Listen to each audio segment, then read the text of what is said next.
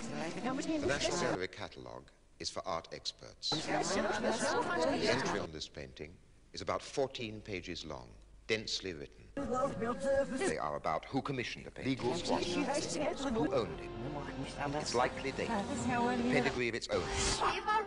Behind this information lie years of research. What for? To prove beyond any shadow of doubt it is a genuine Leonardo, and to prove that an almost identical painting in the Louvre is in fact a replica. French art historians try to prove the opposite. For this drawing by Leonardo, the Americans wanted to pay £2.5 million. Now, it hangs in a room by itself, behind bulletproof perspex. The lights are kept low so as to prevent the drawing from fading. But why is it so important to preserve and display this like a chapel? It's acquired a kind of new impressiveness, but not because of what it shows, not because of the meaning of its image. It's become mysterious again, but not because of what it shows, not because of the meaning of its image. It's become mysterious again, but not because of what it shows, not because of the meaning of its image. It's become mysterious. A lot more is possible when the camera made them reproducible. And now, it is here like a relic in a holy shrine. A lot more is this possible. Religiosity, usually linked with cash value, but always invoked in the name of culture and civilization, a certain sense of awe. A lot more is possible. They have survived, because they're genuine, because they are absurdly valuable. A lot more is possible. And this market value depends upon it being genuine. A lot more is possible. But only if art is stripped of the false mystery and the false religiosity which surrounds it. I don't want to suggest that there is nothing left to experience before original works of art, except because of its market value, is in fact a substitute for what paintings lost when the camera made them reproducible. Occasionally, this uninterrupted silence and the stillness of a painting can be very striking. I can't demonstrate the stillness, for the lines on your screen are never still, and in a sense the pages of a book are never still. The most important thing about paintings themselves is that their images are silent, still. To do with what anybody teaches about art.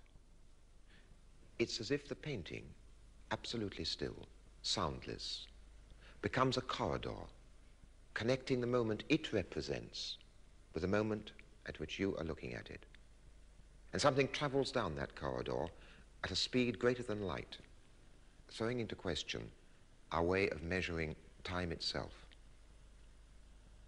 Because paintings are silent and still, and because their meaning is no longer attached to them, but has become transmittable, paintings lend themselves to easy manipulation. They can be used to make arguments or points which may be different, very different, from their original meaning. And because paintings are essentially silent and still, the most obvious way of manipulating them is by using movement and sound.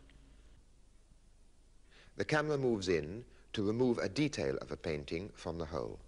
From being part of a strange poetical world of metamorphosis, a dog can be turned into a pet, not unlike the dog of his master's voice. The meaning of a painting shown on film or television can be changed even more radically. If you look at the whole painting, Bruegel's intention is fairly clear. The cross is in the middle distance, carried forward by the crowd, which is making its way to the place of the crucifix, far away on the right, where a circle of onlookers has already gathered. Its meaning changes. An allegorical figure becomes a pretty girl anywhere. If you look at the whole picture, you see that it is about grief, about torture, and above all about the callousness, the eager inquisitiveness, the superstitious drive of the crowd. If it sets out to be a religious painting, it is an oddly secular one.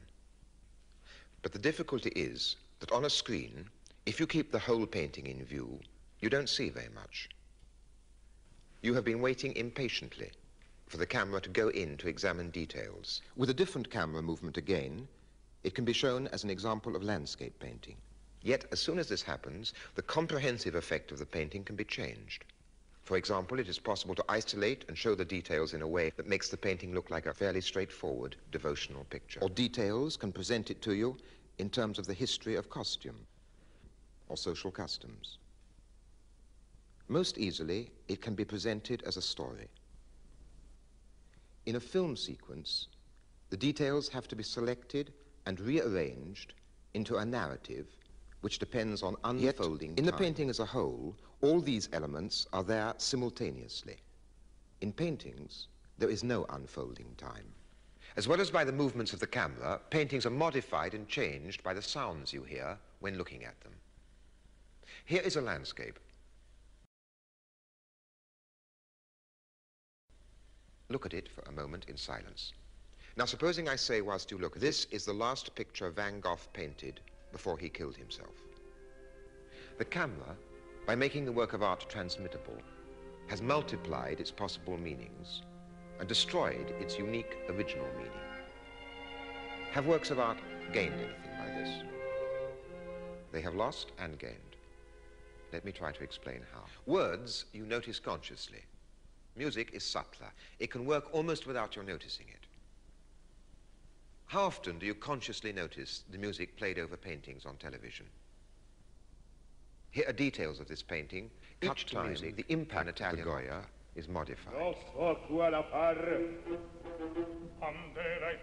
Per farmi smatar, mandela in campagna, l'erba la magna, en fe che parla, se come il deserto voler predicar.